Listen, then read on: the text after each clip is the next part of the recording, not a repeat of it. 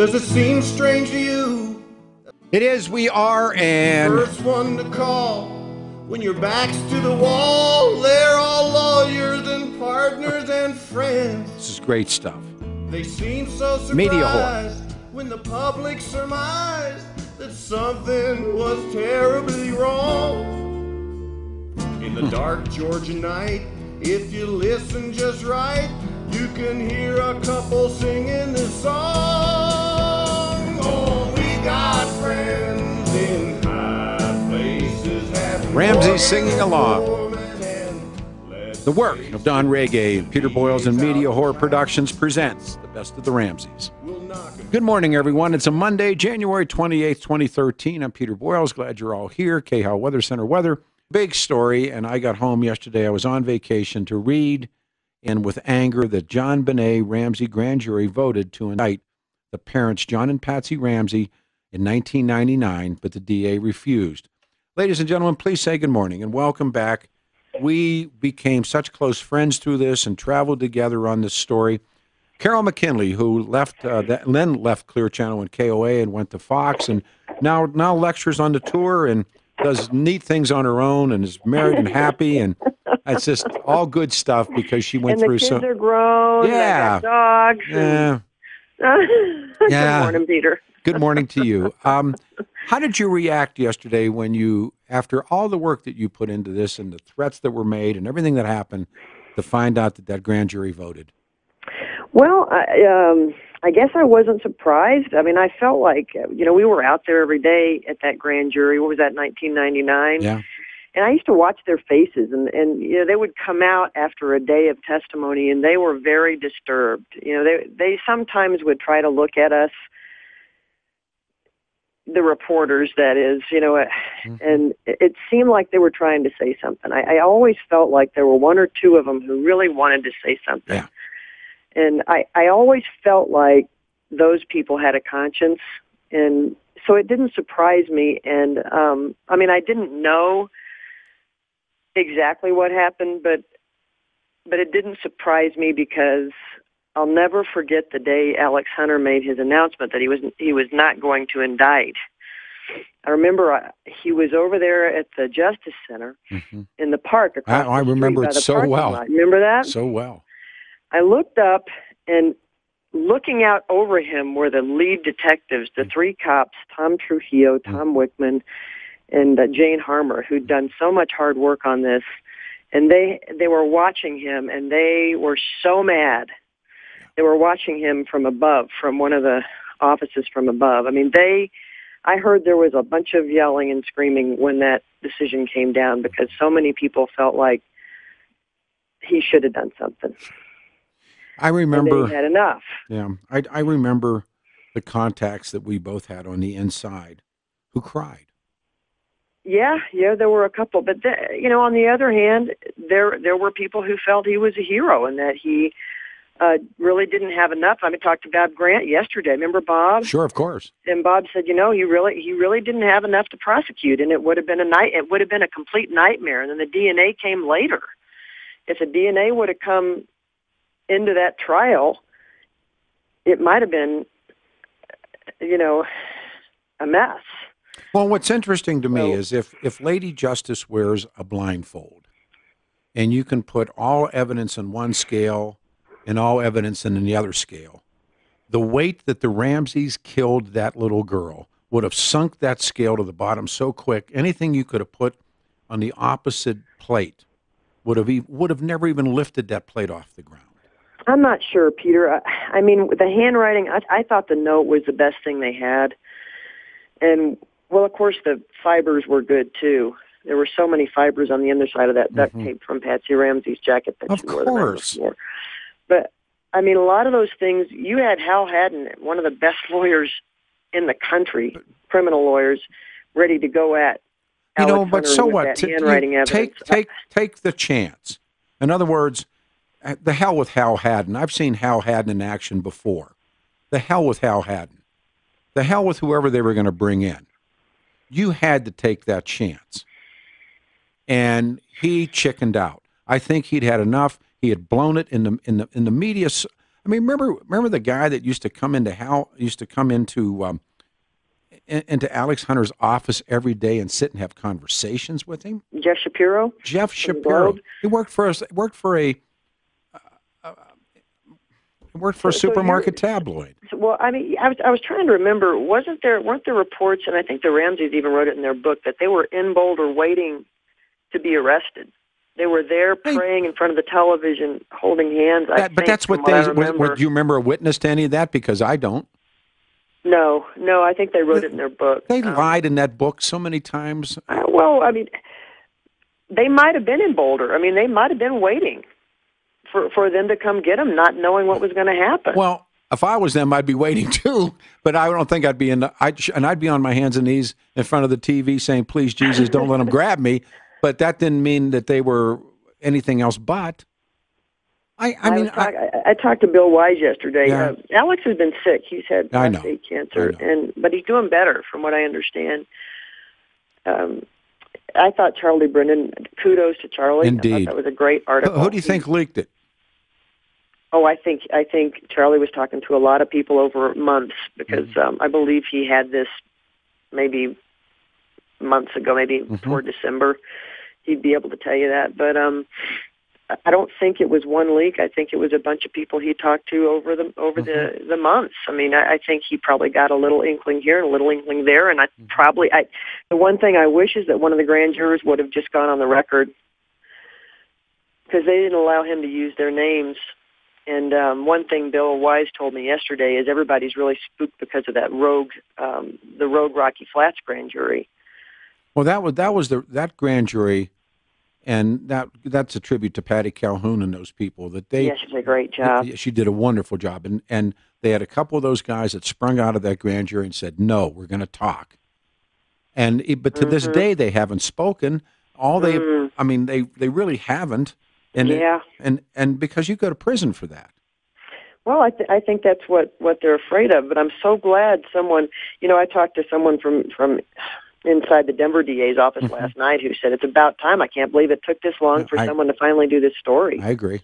And it is about time. I think it's time to blow this thing open. Let's just start talking about it, What do you think Stan Garnett's going to do? Well, what can he do? I don't know. I mean, if what this one piece he knows what happened. He knows. Of course he does. I mean, you're saying that this changes what Stan Garnett's job is now? I don't know. I mean, one of the things I spoke off air with Craig Silverman, and Craig said that now what is that? Does this fall? Because John's still alive. I mean, Patsy's dead, but as I said before, Burke is still alive. Yeah, but Burke's innocent. Burke didn't do anything. I know that book's out there, but Burke Ramsey didn't do anything. He knows something. I agree to that. I agree he knows a lot. I agree that he was awake before he was awake. I agree that when he comes downstairs and he sees all these people and his mother and is crying and he doesn't ask a question, doesn't ask where his sister is. One thing Jim Kohler wanted to do with that book, the one we talked about a couple months ago, I guess it was in June. He wanted to get some of Patsy Ramsey's medical records. He felt like it was time to get that stuff, and he wanted to get Burke's, I think, psychiatric records. So there are some things that Stan Garnett could go after that haven't been out there yet. I think what Stan Garnett needs to do is reconvene that grand jury. Well, that would be very interesting. I really, that's a great thought. I don't know how feasible that is, unless he feels like he has something else that he needs to get that would lead to to solve this crime. And I have been told by a very reliable source there's one more bit of information. Really? Yep, one more. And here's the interesting. What is it, Peter? Come on. No, but here's the other one. As you know, Paula Woodward's been writing a book. You got any comment on that? Have you heard that? Yeah, I've heard she's writing a book, yeah. I heard Debbie Sherman, who used to be over there at Channel 9, might be helping her out with it. So what? Yeah, exactly. I mean, I know I spoke with Bill Owens about 6 months ago about that book, and I've spoken with some other people that Paula's going to write a book condemning, everybody, all of us, and Bill Owens and everybody connected to it. Oh, really? Yeah. Oh, yeah. Oh, big time. Well... Listen, if she tries that, good luck, because we all watched her too. Oh, believe me when I tell you right now. If she tries one thing, good luck. Yeah. I remember I went to a press conference. Gosh, it must have been about 2 years ago. It was with Jackie Dilson, whose boyfriend was Chris Wolf, who really looked like a suspect for a little while there. Who looked like he was a little suspicious. That was the one I always ended up in court because. Yeah, that ended up in court. But I remember I wrote letters to Chris Wolf. He was writing letters to me, and I was writing him back, and we were trying to figure out whether he had anything to do with this. And he had some strange behavior. So I actually brought Chris Wolf to Alex Hunter. And I said, look, this guy might be suspicious. You might want to take a look at it. And here's his girlfriend. So anyway. I remember when Paula Woodward came up to me at that press conference and said, did you sleep with Chris Wolf? Of all people to ask Jackie that question. Came out with the letters, and I was floored. I thought, but of all people in the universe to ask if someone slept with someone, it would be Paula. Come on, that came out of left field, and she kind of gave me a smile and walked away. I'll never forgive her for that, and if she tries anything in that book, she'll be sorry. Here's what I would say: for anybody to ask questions about how someone sleeps with someone to get a story. Yeah, Paula's got to be the last. Line. All I know is this much: Paula's got to be the last person on earth to ask that question. Well, listen, let's give her. Paula is a very, very good reporter, and the book's probably going to be very good. I doubt. I tell you, if her publisher publishes that book now, well, we will see. I mean, like I said, when Bill Owens called me and said the book was coming, I said I will be the first in line to invite her on the show. Good. Well, maybe she'll go. If she has she'll go on the show. Paula's a very confident woman. No, she's not. She can not. hold her own with you. She'll be fine. She can't and she won't. Okay? Just saying. Do you really think that I mean, I don't know how now when this story drops that the grand jury voted to indict the parents, how she can go ahead with a book. Well, the one thing, I mean, Paula believes the Ramseys are innocent. Oh, absolutely. A lot of people do. A lot of people disagree with you, Peter, and they're out there listening right now. Fine. And they have their reasons for it. How can you, how in God's name? She has a right to do this. I mean, there's not one time I ever said she didn't have a right to write a book. In fact, I hope she does. And it'll be interesting. I hope she does, because there's a lot of people that will have a lot of things to say when that book gets if that book gets published. But if I'm a publishing house right now, unless this is one of those what do you want to call it? One of these self-published types of they're things? the vanity books. Yeah, that she's not. They're going to go rip that up right now. Mm-hmm. But Bill Owens, as you know, that story that when after that grand jury, after Alex Hunter did what he did, Bill Owens convened a group in his office in the Capitol around a great big table that had CBI, PD, DAs, FBI, everybody with a badge. And around the table, Bill Owens asked the question, how many people believe Patsy did it? Every hand was in the air. Well, I'm not even sure Patsy did it. Well, I am. I'm very skeptical that an intruder entered that home. There's no intruder. But listen, I mean, it's been 16 years. John Bonet would have been 22, I think, 22 years old today. I think Burke's now 26. Yep. He's an engineer. Yep. People have moved on. John's remarried. Well, moving on doesn't mean anything in a case like this. John Ramsey. Well, I mean, John's remarried. I mean, Tom Kobe's in the mountains. I know. Mark Beckner's still the chief. Yep. He's dealing with elk. Yep. It's. But it was Tom Kobe, not Mark Beckner. Tom Kobe, as you and I were there when he held up the Constitution in that press conference, and you and I looked at each other like, what in God's name have we just watched? Yeah, it was pretty bad. Bad? I mean, and it turned out that that they were after the media. They weren't after the killers. I mean, yeah, they were. A lot of them were. A lot of them were after. And what killers. happened to their careers because of that? Well, a lot of them went off, and some of them are still there. Some of them are now chiefs in other towns. People went to Florida. People quit. I think Jane Harmer's with the DA's office now. Jane Ron Gossage is still there. I think Tom Trujillo's still there. They're all still there. I'm a big fan of Harmer, I'm a big fan of Trujillo. There were people, we talked about Thomas. There were some people that were real heroes. Tom Wickman. Another one, but they got pushed aside. Well, those are some of the ones who were watching Alex Hunter when he came out. I really do believe. I think that the police believed that they had it, and they really worked hard. And that grand jury went for 18 months. And it's Alex's decision in the end. And if he knows the law and he believes that there's not enough, then he's the one who gets to say so. And there are as many people who disagree with you. Why can't we see the evidence that he disagreed with? Better yet, what do you think he disagreed with? Here's what I personally believe. Oh, let me break and come back. We'll take some calls.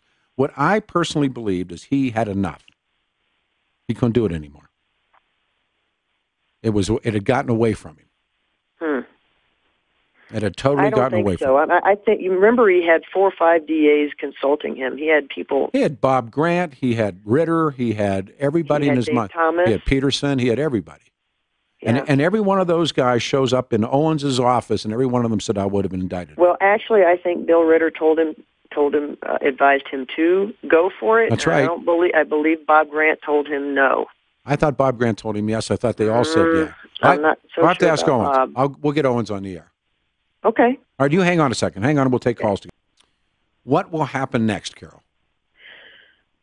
I don't think Dan Garnett's going to do much. I mean, you have to remember that this DNA, this male DNA that was mixed with hers in her underwear is consistent with the DNA that's on the waistband of her leggings is a problem. But if you took... Nobody knows who it belongs to. It does not belong to the Ramseys. I know. Not belong to 100 people they've tested. It doesn't belong to hundreds of thousands of people who've been in the prison system.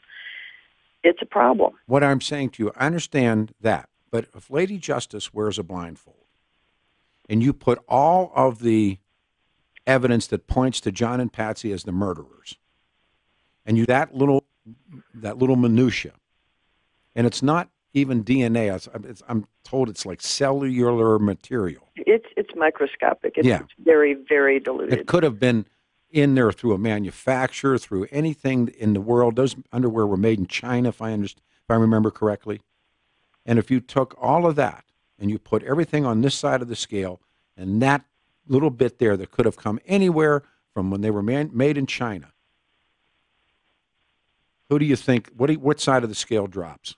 Well, that was Alex Hunter's decision to make. If he would have had the DNA, I think it would have been But answer me again. You mean if we went to trial today? Yeah. I think it would take a great prosecutor. I think it would take some very, very solid evidence, some good experts, and I think you could take it to trial. I do. I'm saying that the evidence that they had, even in that vote in '99. But in the vote, they didn't have the DNA. Without the DNA? And they indicted her. I would have liked to have seen it go to trial, Peter. Me too. I would have liked to have seen it go to trial. Because I'll tell you what, in an open courtroom, you would have learned so much more. And she would have had to sit there. And he would have had to sit there. I don't think she could have done it. I think he might have done it. She was pretty strong. No, I don't think so. I don't think so. She was only strong in moments but who knows what she was like behind closed doors? Who knows what she was like at night? I'm saying this guy, John Ramsey, has ice water in his veins. He is. I actually think the other way around. I think she was very, very strong. Don't forget, she was the foreman of a jury there in Boulder. I know. But I tell you what, when it came to it, I think she was she becomes, if not crosses over into being borderline sociopathic, that she can actually, although I think they failed so many lie detector tests until they found one they could beat. Well, I'll tell you, there were stories from John Monet's teachers. She was in kindergarten, and some of the things, if they called some of those teachers in, and we could hear just, some of the human angle of this little girl. Mm-hmm. There were stories that some days she came to school completely, perfect. Yes. peppy, clean hair, ready to learn. And then there were days that she would come to school with her hair not and disheveled, combed, disheveled, not fed, kind of. You know what I'm saying? No, I do. Like there were times she came to school ready for school, and there were times she came to school when she was not. But there were times that she came to school with her mother, and she had to perform for every single class. Did she? Oh, she had the Christmas things, the Christmas shows. Yeah. I think there's a lot we still don't know from some of the people who knew the family and who might have come forward for the grand jury, and maybe there are people who can still talk about this stuff, but people are going to die. This has been 16 years. People were in their 50s and 60s when they were prosecuting this and investigating this. I understand. And it's time to get this out there before people die. Well, there's only one guy who's left alive who I think should stand trial, and that's John. But hang on a second. Carol McKinley's with us. Let's go here. We go to Mariah. We lost Hello? Carol. Hi, Mariah, you're on the air. Thank you. Hi. All right. Thank you. Wanted to know, do you think it was Patsy Ramsey killed her? It was an accident? They covered it up? Yes, I do. Okay. I think that she struck her, turned Carol back up. Yes, I do believe it was an accident. And I believe the accident was then starts the entire cover-up. And the DA refuses to sign the indictment of Patsy Ramsey, and it should have. I have no idea what Alex Hunter was thinking. Carol, I'm sorry, honey. I am not. I'm not a high-tech skilled person. We had a phone system here that worked for 25 years, and the brilliant minds brought in a new one that's like. Oh, they did. Oh, yeah. It's just. Wow. It's a joke. Anyhow, no problem. That's all right. Things go. No you problem. put somebody on hold, and then you bring in a caller, and the guy drops off. It doesn't matter. So we'll say at this with a couple more minutes just between you and I. And then we'll go. You drop off. We'll go into open lines. Okay. How do you think John Ramsey feels this morning to hear that he should have been indicted or he was going to be indicted? Oh gosh, that's a good question. He probably feels like probably feels relieved. You know, he might be giving Alex Hunter a call to thank him for. Looking at the totality of the evidence. Don't you think he knew? Knew what? That they voted. I mean, I think he had all the inside tracks in the world. You know, I don't know. I just don't know. I'm just what belief is, not what you know. Remember in the year two. By the book over there. I mean, Alex had a bunch of people with him. I don't know. I think they would have looked down on him if he would have made a phone call to Hal Haddon. He didn't have to make that phone call. I mean, well, I don't know. He didn't have to. He didn't have to make that phone call. Look. I mean, over there in Boulder, they had a lot of very, very good people working on this with that grand jury, and with Mike Cain leading up the grand jury, I can't believe he would have allowed Alex to open up the information lines to Hal Haddon's office. I really can't. I mean, why can't the Ramseys find out with everybody else? They knew. I mean, I'm convinced that they had this down, that they had it all the way. Are you saying that you think Alex Hunter was making deals with Hal Haddon? No, I don't think so. I think that Alex Hunter didn't have a clue to what he was really there and what it was all about. In this case, I understand that he now lectures on how to handle big cases to the media. In other words, he travels and he's hired to talk about. He blew it. Look, when they brought in Lou Schmidt, what a slap in the face that was to all the Boulder detectives who really did have this thing solved. Why would he bring in Lou Schmidt? Because he needed someone. I remember when he told me he was going to do it, he needed someone to take a look at this from the defense perspective so that they would know. So that they would know what was coming. The fresh set of eyes, Lou Schmidt. Yeah. And do you think that the Ramseys... A lot of them were mad at him, but a lot of them also respected him. He had a great reputation. And when you talk about people who've died, Lou, God rest his soul. I mean, I know. He was a good man. He was a good man, and I think he got too caught up in this. But what a slap in the face it was to all the rank and file cops who had really. I mean, I know that Linda Arndt and those black and white guys blew the deal, but even in the end, Linda Arndt looked in John Ramsey's eyes and said what? Did you kill your daughter? I don't know. What did she say? She said, I saw the eyes of a killer, if you remember what she said. Yeah, I remember she said that. Yeah. When they bring in Lou Schmidt, it's like they've worked. Lou Schmidt comes in the case in 97. These guys have been working for a year on that case. And guys like Steve Thomas and guys like the people that you've mentioned, good men who had this thing put together. They had to deal with this unbelievable fool of a Tom Kobe. And then in the end, they go outside the circle and bring in another guy. But it's smart to go out to get someone who's not in the circle, bring someone in with a different perspective, and have him throw out things that they hadn't thought about. And the Ramseys that's a good idea. And the Ramseys greet him with open arms, and they pray together. Well, I think Lou got too caught up in the thing. I mean, Mary Lacey was at Patsy Ramsey's funeral. Even Bob Grant said it in Charlie Brennan's article that came out yesterday in the Daily Camera. He said, she had no business exonerating. No, of course not. The Ramseys. They were still under some level. But remember, I mean, in my understanding of this, and you don't have to comment, but there's a trifecta on John Mark Carr. It's Mary Lacey, it's Michael Tracy, and I believe Paula Woodward. And I believe those three were the trifecta in introducing the sad, sick, twisted little person, John Mark Carr. I don't know. Well, I know that Tom Bennett, who was a wonderful investigator, and he was the lead investigator with the DA's office. When he saw what was going on with John Mark Carr in May, because I believe the John Mark Carr stuff came out, was it more like July? Yeah. In May, he said, if you go after him, we're going to have egg on our face. He knew it. But they groomed, look, Michael Tracy. So I'm telling you that she had people around her telling her not to do it. Of course not, but Michael Tracy and her, she was so convinced that she was exonerating the Ramseys, which she had no business doing. She played that dangerous game. Remember the fish wrap and the rest of those stories? It was a dangerous game. It was a very dangerous game. So then comes this. Yep, it was a debacle. It was laughable. Michael Tracy. It was a waste of money, and it might screw up any trial if there ever is one down the road. I don't think it would. Michael Tracy grooms just like someone who is a pedophile grooming his victim. Michael Tracy grooms John Mark Carr, and I believe he does so with the help of Paula Woodward. When they bring it in, Paula knows too much stuff too soon that tells me she's in on it. And they bring her, and that Mary Tracy, and the same of the people, which is interesting.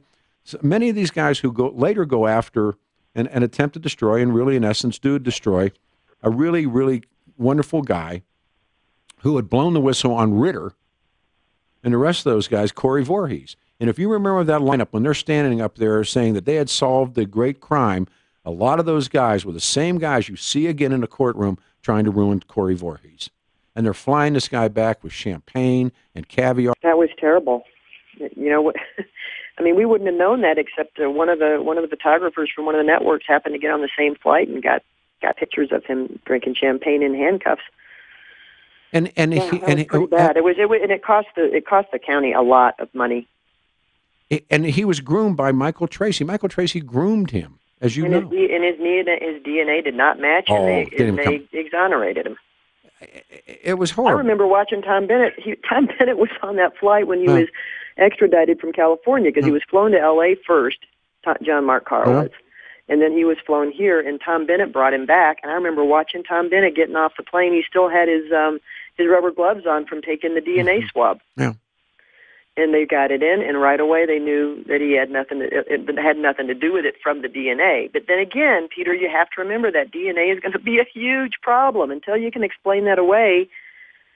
But you need to explain away things like how come that Patsy Ramsey's paintbrush that was hidden away in her paint supplies in a dark basement was like a rabbit warren down there. Those were conveniently found.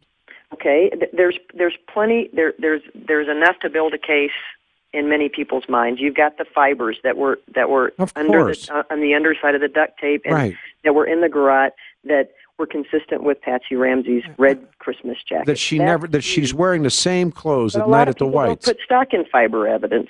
Well, now you can explain it away because all those fibers might have been floating around in the house. But shoulda, coulda, woulda. but how about point of entry?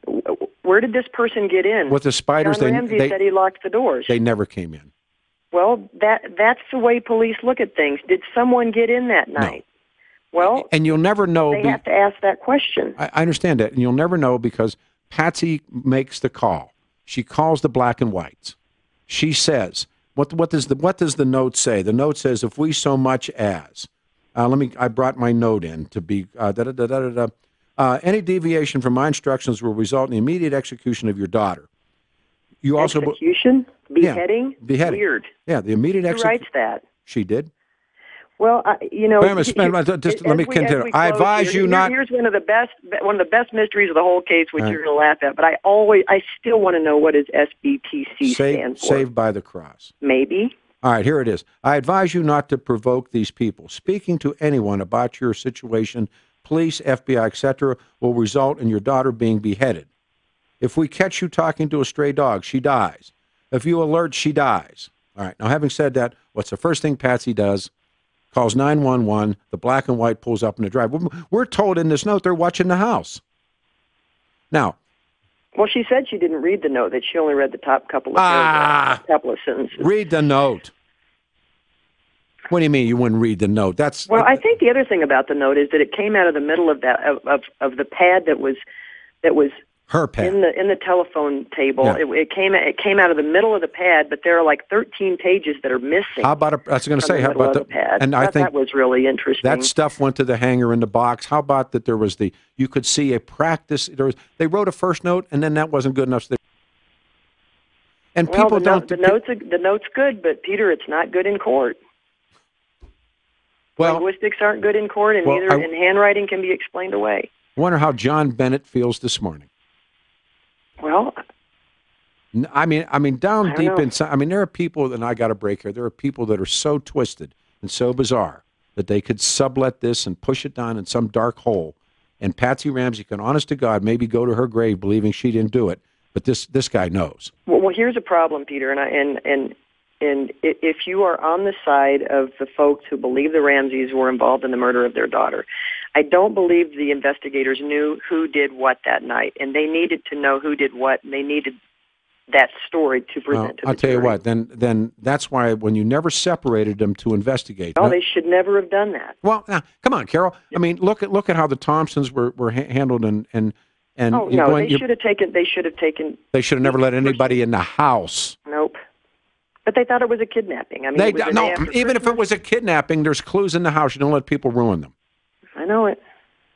Hindsight is 20/20. No. That's police procedure, Carol. It has nothing. Police procedure. It is police procedure. Look what they did to O.J.'s house. Look what they did to the Thompsons' house. I agree. They should have separated them because they believed they were wealthy white people that had all the power in Boulder, and they laid down for them. That's what happened. If they were a couple, I can tell you that the first guys who were on the scene that morning had a very, very hard time after this. I mean, they still live with it, and as well they should. They blame themselves. As well they should. One of the first ones in the house went down in the basement and did not open that basement room door. But John Ramsey can see in the dark. There isn't. But I'm just saying, someone should open the door. At 6 Carol, hang on. Listen, they're telling me I got a break. I'm yelling at me. Okay, let's go. But John Ramsey can see in the dark. Peter, if someone opens that door at 6 o'clock in the morning, they maybe couldn't see. Hang on a second. Hey, Mario, you're on the show. We got about 3 minutes to go. Good morning. Pete? Sir. This is interesting to bring all this back up again, but do you remember when Alex Hunter said, "We know who did this, and we're going to get you"? Sure. And I think he knew, or at least he had a really good idea, but I think, and also at that same time, Ramsey would not give any information. It was like name, rank, and serial number. That was all he would give. And I think somebody told Alex Hunter, who was a very good guy and everything, I think they says, "Listen, you charge Ramsey in this, he will pick you apart, cost you millions upon millions of dollars, and you're not going to win the case." And I think he acquiesced at that time based on what prosecutors do, and therefore it just all unwound from there, and everybody had speculation of what had gone on. What makes this so interesting this morning, and we haven't spoken about this for years, what makes this so interesting is that now we find out that the grand jury did indeed vote to indict them for the murder of their daughter, and the district attorney turned the other way. Now, there is some speculation that Stan Garnett could reconvene. There's a woman who's in the piece this morning, a legal expert who believes the Colorado law may have been not followed, that they should have gone ahead and indicted. There's only one of them left, and that's John. It's all about money, Pete, and I don't mean in a bad sense. I just mean, they spent a lot of money prosecuting O.J. Simpson, and he walked. Yeah, but that was done by the jury. The jury nullified it. There was all kinds of issues about O.J., but O.J. is in many ways is where he belongs right now. He's in jail. Well, John, but I mean, the thing is, they always count that money, Pete. They always want to know where it's going to go, and it wasn't like a bribe. It was more like, man, we're going to spend $1 billion and lose. Well, but in the case of, but you saw how Boulder handled John Mark Carr. They spent a ton of money bringing this sad creature back from Bangkok. You were right on that from the get-go. You called it a farce from the start, and that's when everybody saw that. Yeah. Well, anyway, it's an interesting thing to bring it up again. I got to do it, man. We're coming back after the news. Hang on, 6:30, KHOW, Denver's Talk Station.